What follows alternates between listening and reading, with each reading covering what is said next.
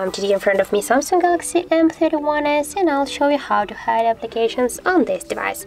So you can do it by this very simple way. So just should slide with your two fingers to the center at the same time, then just tap here on the settings icon, and here you will see the hide apps section. And now, for example, imagine that we can just hide the Facebook application and, for example, the Google Chrome. Now just tap here to done. And here, as can you see, we just have now our Google Chrome application and the Facebook. So that's how it looks. And just to make these applications visible again, you just should go here to the hide apps and just on the left upper corner tap to this minus icon, and then just tap here to done. And by this way, as can you see, we just again our Google Chrome, the Chrome browser and the Facebook application in our apps menu.